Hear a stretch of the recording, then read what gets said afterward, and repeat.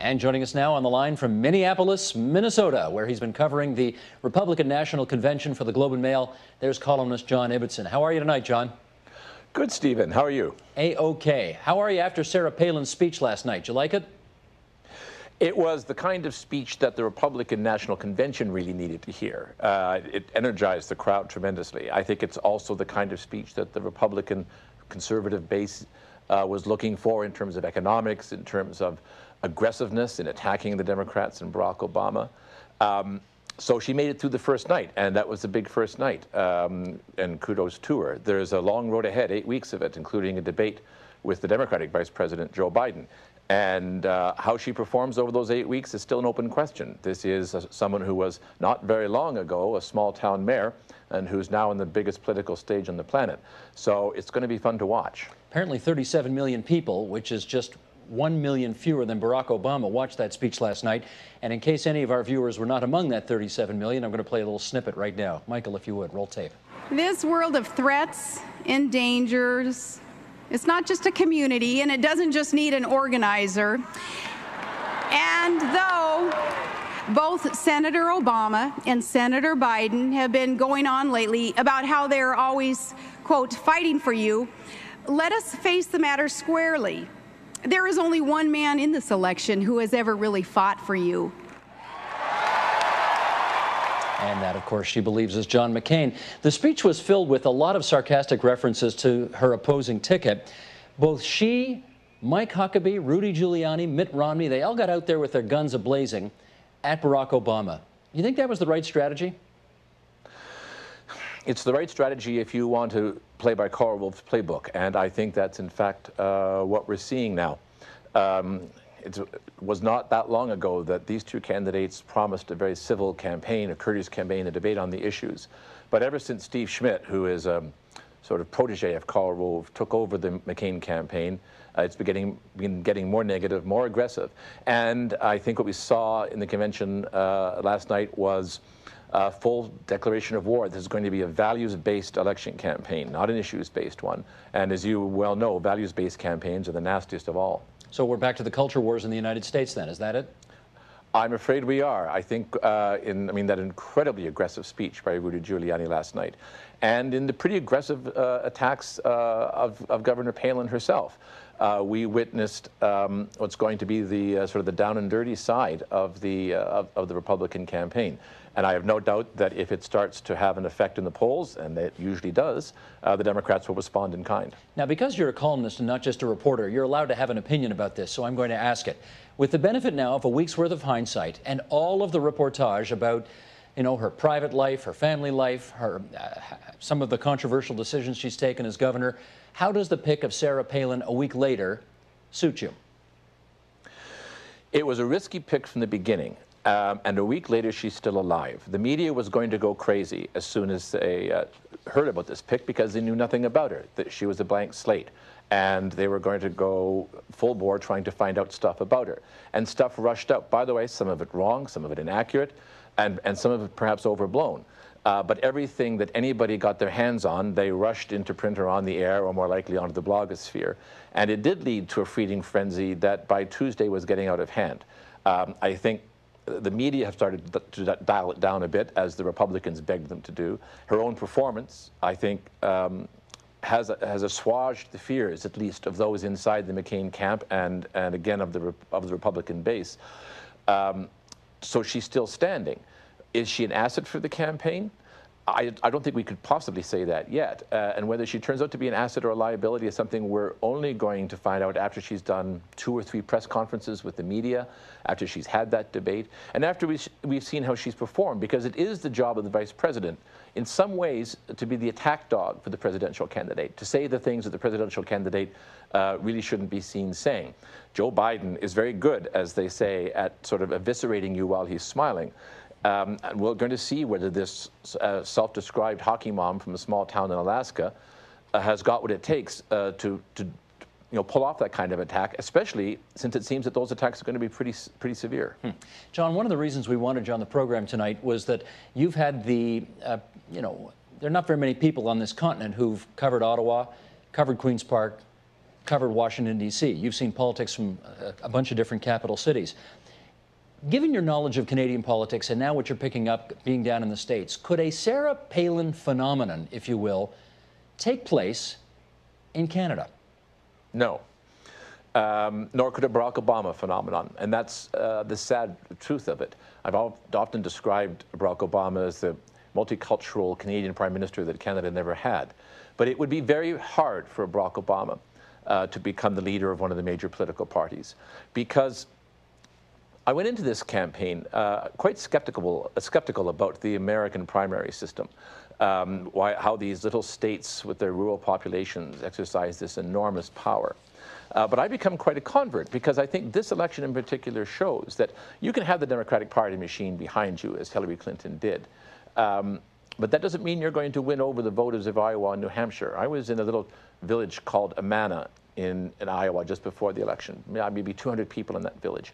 Every presidential candidate from both parties had visited that village, and they all did the same thing. They sat there and they took questions until people had run out of questions to ask. And if you want to become leader of the free world, you have to do that. It's like a jury that the Americans pick at the beginning to vet candidates. And it allows candidates to come from outside the party establishment and impress those voters, and then impress the larger number of voters in those ensuing primaries. And it's how John McCain could be, completely routed in the summer, retreat to New Hampshire, and then come back and take the nomination. It's how Barack Obama could come from being a little-known senator to being the Democratic presidential nominee. And the sad truth is that in Canada, we have a much more closed, elitist political system. If you want to get on in one of the major political parties, then you have to run for a nomination, say, in a riding, work your way up, earn the approval of the leader of the party, earn the approval of the party bosses. If you're going to run for the leadership, then you have to appeal to that much, much smaller base of voters, those who are active card-carrying liberals and New Democrats or conservatives. And it means that the vetting process in our system makes it much harder for sort of outriders, as it were, to come in and capture it. We saw Michael Ignatieff try and fail, for example. And I think, in a way, it demonstrates that the American system, for all our sort of smug Canadian assumptions that only big money and big interests can run the American political system, in fact, it proves that our system is more closed than theirs. Theirs is actually more open and offers more opportunity for candidates to come in and just make the pitch on their own directly to the electorate. Yeah, in fact, our campaigns are, 30-some-odd days, and theirs are 2 years long. It really is a grind down there. You've been vetted by the time you win down there, haven't you? If you, Alan Greenspan said that anybody who applies for the job of President of the United States should be disqualified merely by the act of applying, because it's such an incredibly hard job. Right. It takes 2 years of your life and your family's life, and relentless media scrutiny of everything that you've ever done in your past. But Americans demand it. We didn't have election fatigue in this campaign. Voters were very anxious to see who the candidates were in both parties, and we're happy to have at least 1 full year of active campaigning in the primaries and in the general election. John, again, the Canadian and American comparison. Do our politicians reach for different triggers, if you like, be they values, issues, hot buttons, whatever, versus the ones that American politicians reach for? Well, there is a difference there too, yes. And this is a values-based vote down here, and the values are very much based on, well, for one thing, on religion, which, as you know, just never enters into it. Each candidate has to demonstrate to the voters that he is a good Christian, and that's all there is to it. I always found myself a bit uncomfortable listening to Hillary. I remember one of the debates where Hillary Clinton and Barack Obama talked about the nature of faith and how it had sustained them through the trials of the past. The question would never even have been asked of a Canadian politician. There's also, of course, just a much more intense patriotism down here.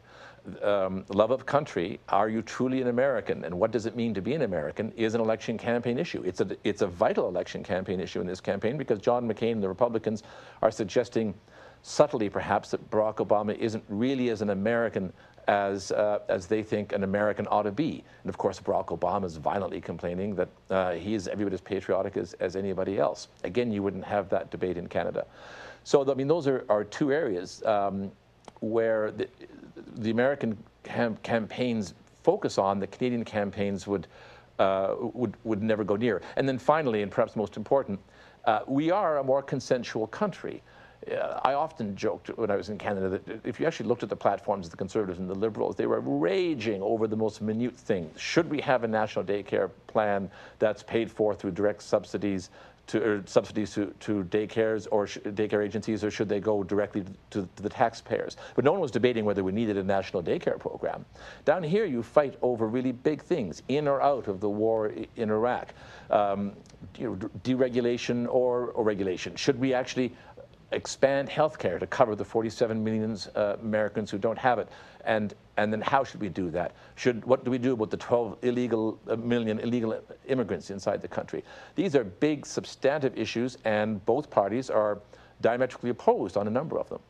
In our last minute here, John, I want to ask you a difficult question to sum up in a minute, but let's give it a shot. What is now that you've had a chance to cover this campaign for as long as you have, what's the one unusual or distinctive thing you have learned about Americans that you didn't know before? You're not going to like the answer. When I was coming up to the first anniversary of this beat, I tried to come up with some sort of maxim that I could offer myself when debating myself about issues. And the only thing I could come up with was this, and it sounds ridiculous, that no matter what you say about the United States, the opposite is equally true. It is a land of massive contradictions. The Northeast is so different from the Southwest. The African American and Latino and white communities operate in some ways in their own respective ghettos.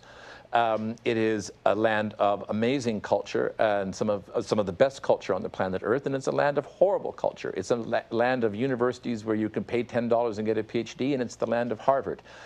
Much more than Canada, which is, as I say, a nation that tries to, veer towards the steady middle. This is a land that embraces extremes and feeds on those extremes. The dynamism of American society, which in the end is its most compelling and attractive quality, is fed by its own internal contradictions, because Americans actually embrace those contradictions and define themselves within the embrace of those contradictions. John, as always, it's so good of you to join us tonight. We'll let you go and watch John McCain's speech now. Thanks so much. It was a pleasure, Stephen.